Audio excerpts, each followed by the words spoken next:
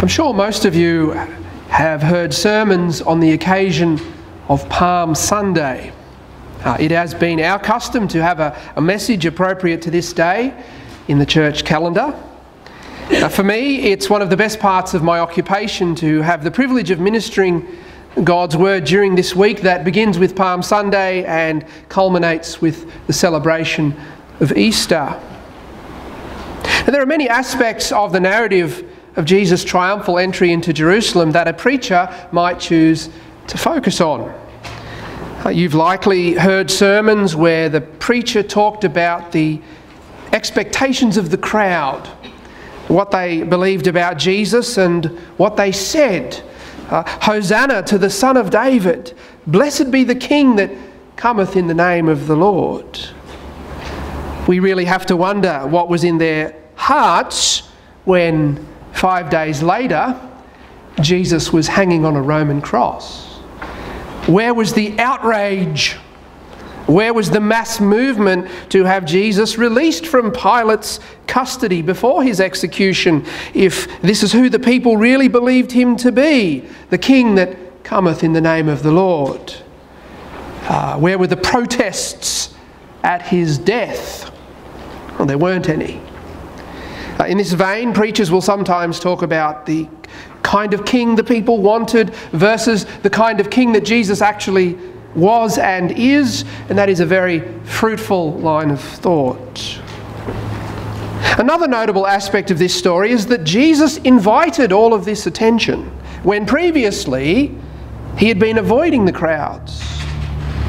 Jesus set this up. He instructed the disciples to find the colt and bring it to him.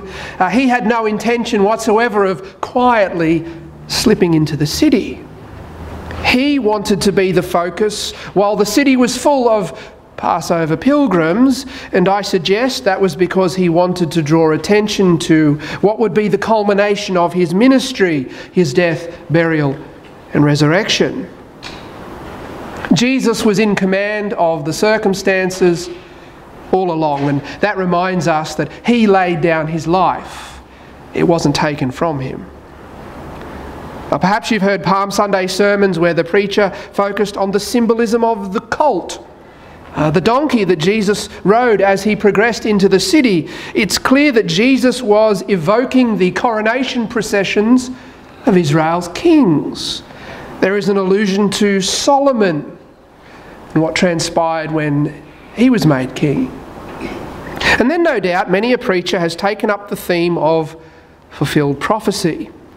Matthew and John, in their accounts of this event, make the connection to a prophecy given by Zechariah some 500 years prior. In that prophecy, there is a wonderful description of the person and work of the King.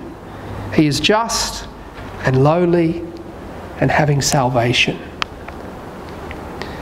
In our time together today, I want to focus on another aspect of this story, and really it's not the events themselves that I'm going to talk about, but rather how the events were perceived, and I hope this will make sense as we go along. Now, we read Matthew's account earlier in the service, but for our sermon I want to go to John's account, which is the shortest, and I want to concentrate on just one verse, but I'm going to read the whole account. So if you would, please follow along in your Bible as I read aloud. As I've said before, I think it's very important that you follow along and see the words of Holy Scripture on the page. John chapter 12, beginning at verse 12. On the next day, much people that were come to the feast, when they heard that Jesus was coming to Jerusalem, took branches of palm trees and went forth to meet him, and cried, Hosanna! Blessed is the King of Israel that cometh in the name of the Lord. And Jesus, when he had found a young ass, sat thereon, as it is written, Fear not, daughter of Sion, behold, thy king cometh, sitting on an ass's colt. These things understood not his disciples at first, but when Jesus was glorified, then remembered they that these things were written of him, and that they had done these things unto him. The people therefore that was with him when he called Lazarus out of his grave and raised him from the dead bear record. For this cause the people also met him, for that they had heard that he had done this miracle. The Pharisees therefore said among themselves, Perceive ye how ye prevail nothing? behold, the world is gone after him. Amen. Let us pray. Father, please help us now for these next few moments by the work of your Holy Spirit to understand the text of Scripture before us. Please show us your Son today, and this we ask in his name. Amen. What's going on? What's going on? That's a question we're often prompted to ask. You come home after work to find the children fighting with each other, the house a mess, and your spouse very cranky or very close to tears, or perhaps both, and you think to yourself, what's going on? When I left this morning, it wasn't like this.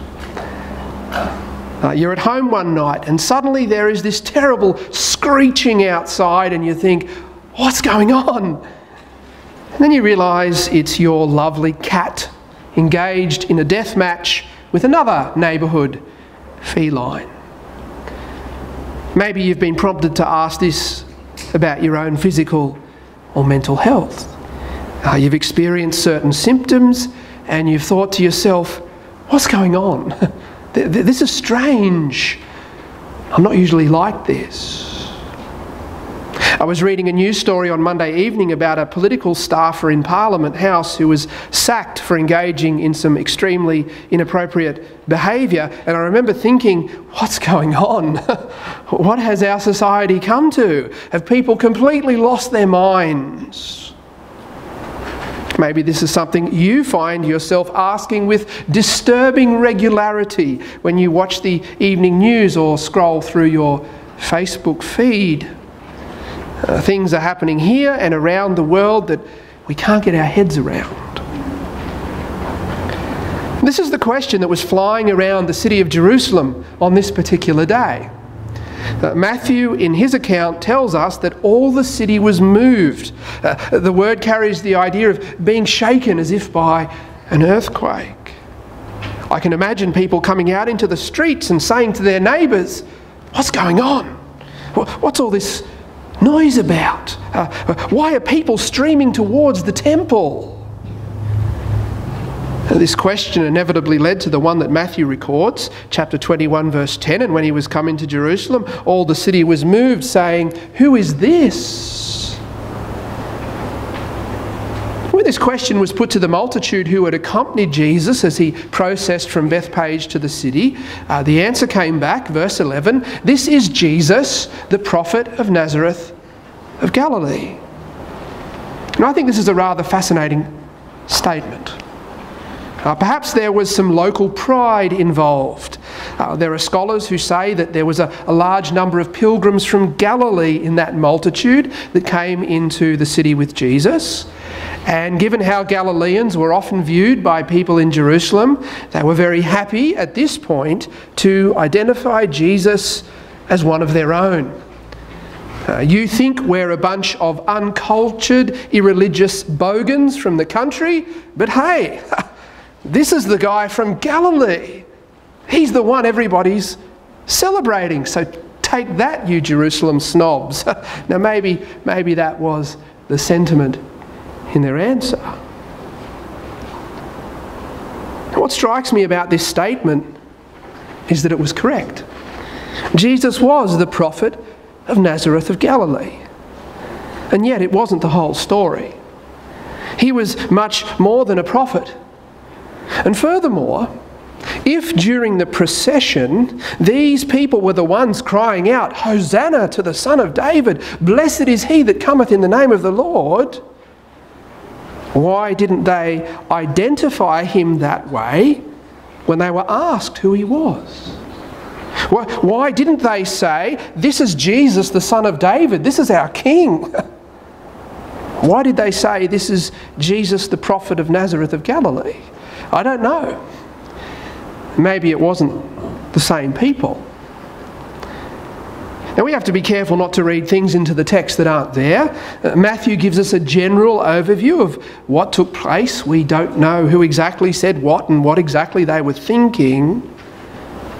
But what we can reasonably conclude is that a lot of people that day didn't really understand what was happening and who Jesus actually was.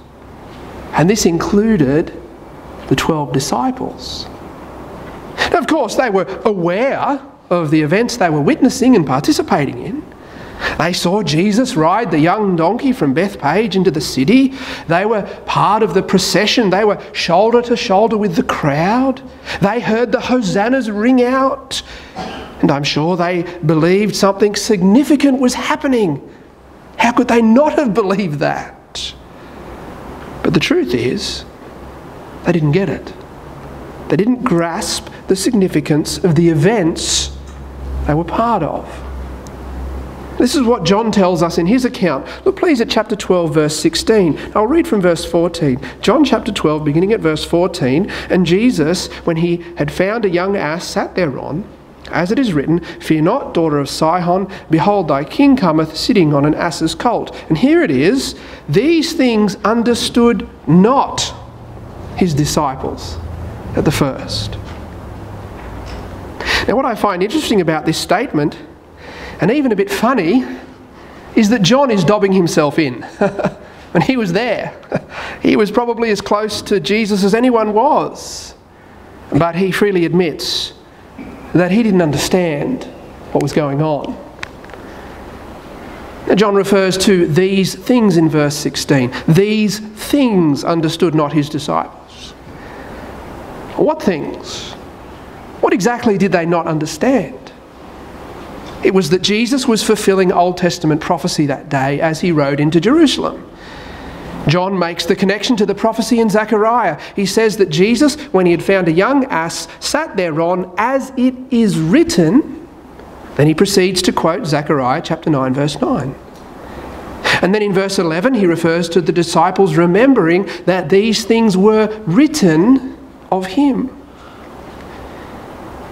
They knew something significant was taking place. They were swept up in the emotion of the day for sure. And I'm also sure that they had their own ideas about what was going to happen when Jesus arrived in Jerusalem. But at the same time, they did not recognise that Jesus was doing exactly what had been prophesied of the Messiah. They didn't see the events in biblical terms, if I can put it that way. On the day, not one of them said to the other, hold on a minute, I remember hearing about this in the synagogue. This is what Zechariah spoke of this, didn't he? Look, there's Jesus sitting on the colt, riding towards Zion, and people are hailing him as the son of David.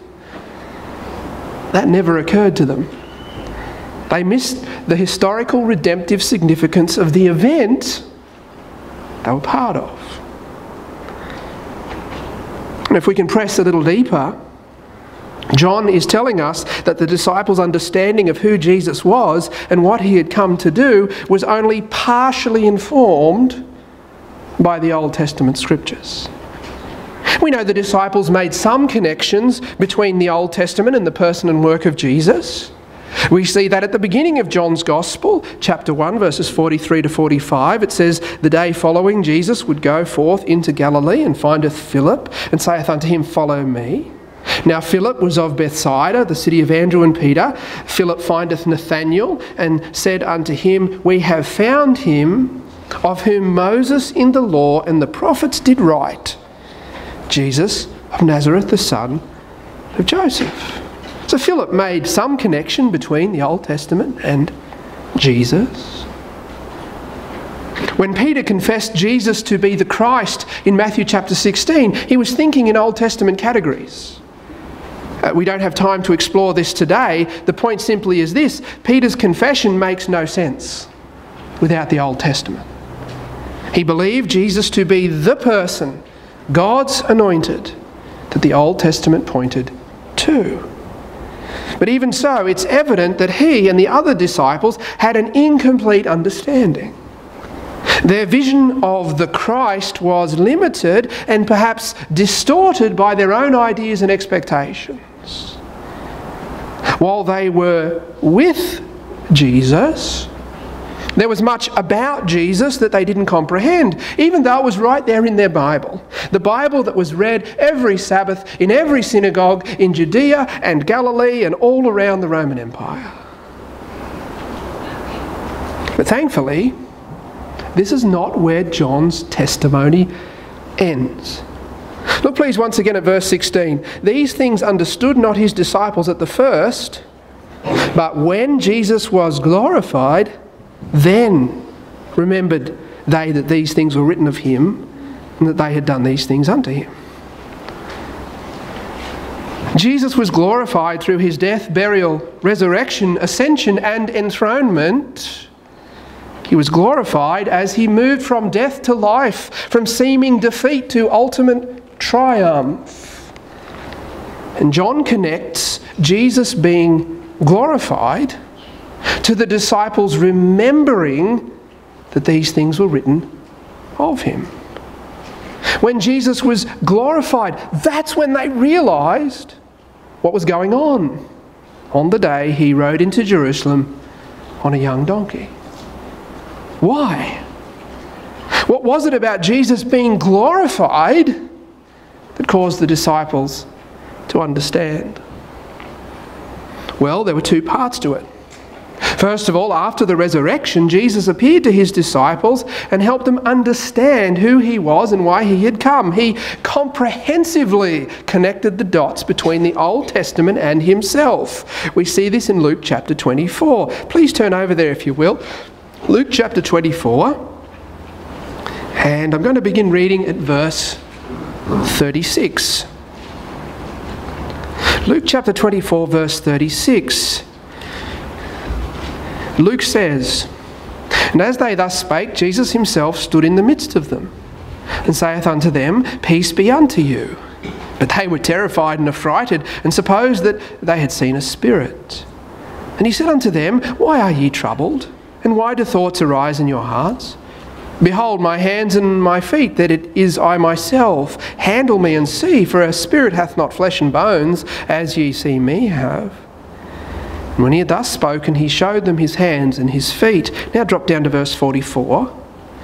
"And he said unto them, These are the words which I spake unto you while I was yet with you, that all things must be fulfilled, which were written in the law of Moses, and in the prophets, and in the Psalms concerning me." Verse 45. "Then opened he their understanding, that they might understand the Scriptures.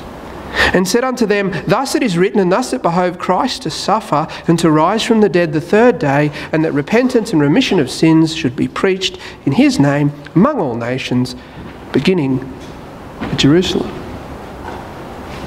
Jesus opened their understanding to the Scriptures and what they said about him, and that must have been an incredible experience for the disciples. I would have loved to have been there for those Old Testament expositions from the lips of Jesus. I wonder if he mentioned Zechariah chapter 9 verse 9. You remember when I rode into Jerusalem on a donkey? Well, that's what Zechariah was talking about. These interactions with Jesus after the resurrection helped the disciples understand. But I don't think that's primarily what John was referring to in our text. When he says, "These things understood not his disciples at the first, but when Jesus was glorified, then remembered they that these things were written of him," I think he is talking about something else that happened, something even more significant, and some of you know what it is. When Jesus was glorified, when he ascended into heaven and was enthroned at the Father's right hand, what did he and the Father do? They sent the Holy Spirit. John makes the connection between Jesus being glorified and the sending of the Spirit in a little side note in chapter 7. It's in parentheses in our English translation, John chapter 7 verse 39. It says, "But this spake he of the Spirit, which they that believe on him should receive, for the Holy Ghost was not yet given, because that Jesus was not yet glorified." The connection is clear. Jesus is glorified, the Spirit is given. The Holy Spirit was given after Jesus ascended into heaven. It was given on the day of Pentecost. This is recorded in Acts chapter 2. And it was the Spirit who would, in Jesus' words, guide the disciples into all the truth. He would help them to understand the truth about who Jesus was and what he had accomplished by his life, death and resurrection. And the fullness of their understanding is what we see in the book of Acts and in the New Testament epistles. We see that the Spirit did indeed guide them into all the truth. The Spirit glorified the Son through their ministry. When you read the sermons in the book of Acts, what you see is the apostles explaining the life, death and resurrection of Jesus in light of the Old Testament. They show that Jesus was the fulfillment, that Jesus was the one who David spoke of, and Moses and the prophets. And that's what John is talking about in our verse. These things understood not his disciples at the first, but when Jesus was glorified, then remembered they that these things were written of him, and that they had done these things unto him. The disciples understood that on that day the King had come to his people, meek and lowly. He had come with salvation, just as Zechariah said he would. And even though the days that followed did not transpire as they had expected, they eventually understood that he did indeed bring salvation. He entered the city in triumph on a donkey. He exited the city in shame carrying a cross, and that's how he did it. That's how he brought salvation.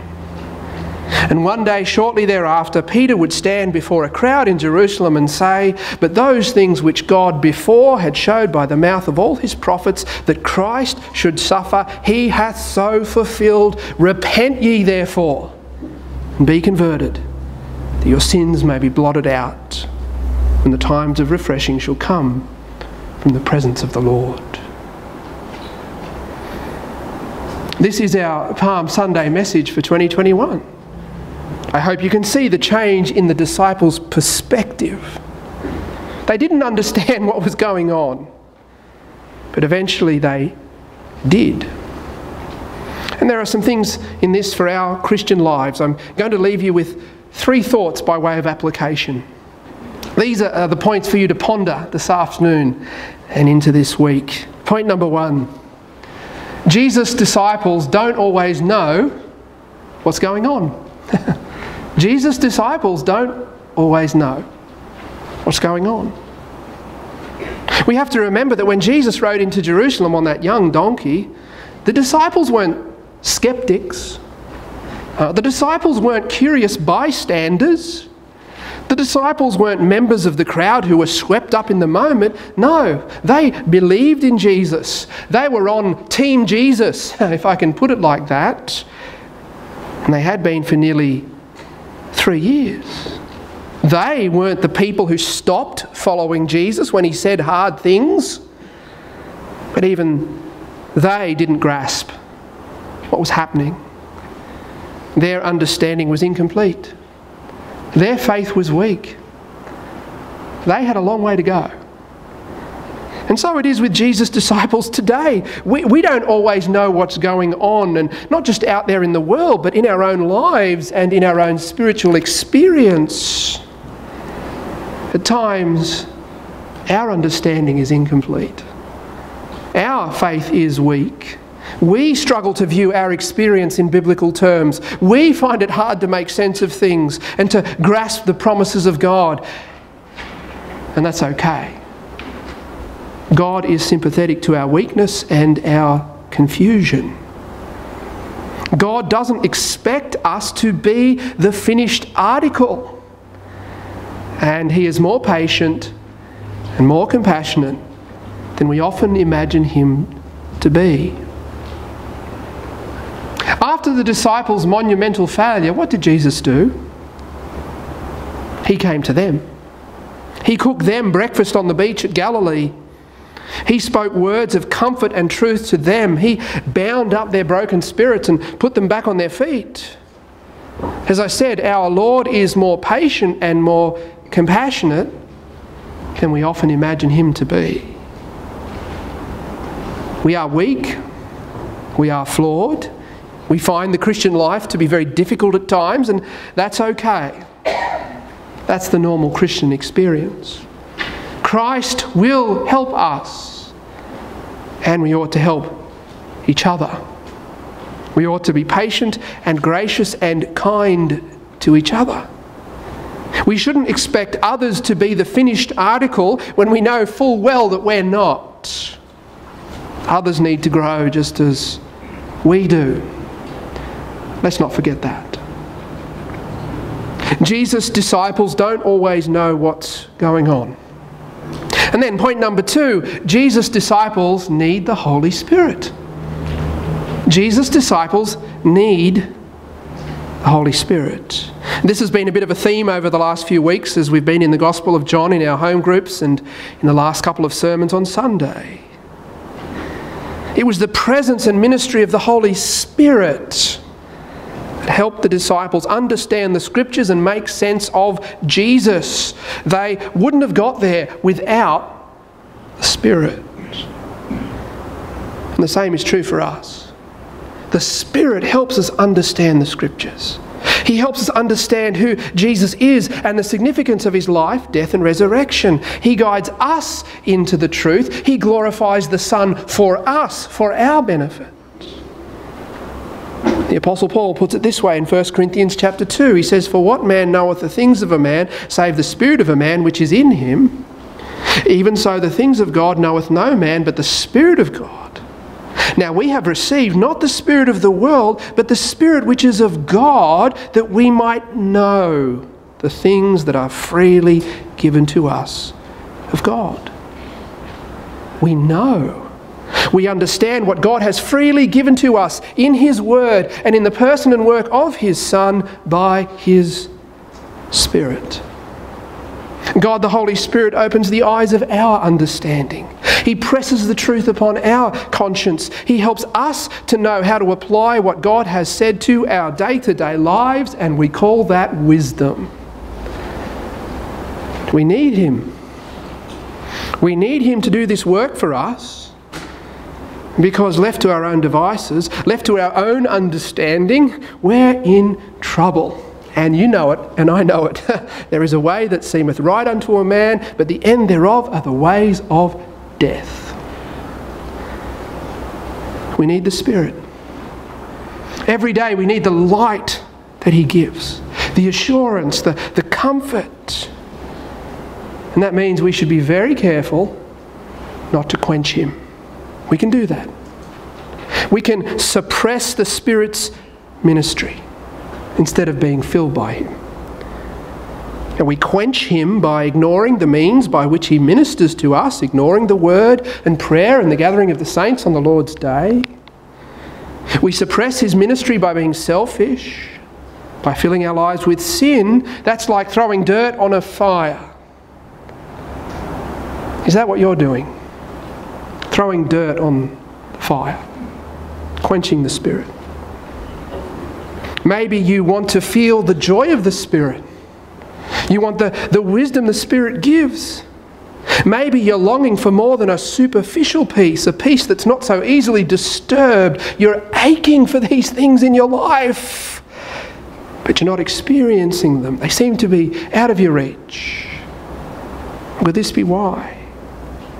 There are things in your life that are stifling the ministry of the Spirit, things that are dimming his light. Jesus' disciples don't always know what's going on. Jesus' disciples need the Holy Spirit. And then finally, point number 3, Jesus' disciples take comfort in God's sovereignty. Or the longer version might be something like this: Jesus' disciples take comfort in knowing that God is always working out his purposes in their lives and in the world. I'll give you the long version again. Jesus' disciples take comfort in knowing that God is always working out his purposes in their lives and in the world. Now, the great English pastor and theologian J.C. Ryle has a wonderful little paragraph about this in his notes on our verse. I've put it in the outline for you. You can follow along as I read it. He writes, "The disciples found, long after the triumphant entry into Jerusalem, that they had been unconscious actors in a mighty accomplishment of Scripture. This is a thought for all of us. We have not the least idea, during the greater part of our lives, how much of God's great purposes on earth are being carried on through us and by us without our being conscious of it. The full extent to which they are carried on we shall never know till we wake up in another world. We shall then discern with wonder and amazement the full meaning of many a thing in which we were unconscious agents during our lives." That's a great thought, isn't it? It's so encouraging. Things might not make sense now, but one day they will. And we can have this assurance because God is over all things. He is working all things after the counsel of his own will. Our lives and this world are heading towards the end that he has ordained. It's so good to know that someone knows. And he knows because it all belongs to him. It's his world. We are his people. He is at the beginning and he is at the end. His purposes are always, always being worked out in our lives through the ups and the downs, the triumphs and the failures, and everything in between. Trust him. Trust him. With whatever you're going through at the moment, trust him. He knows what he's doing. And he loves you more than you could ever imagine. Rejoice greatly, O daughter of Zion. Shout, O daughter of Jerusalem. Behold, thy king has come. He is just and lowly and has brought salvation. Amen.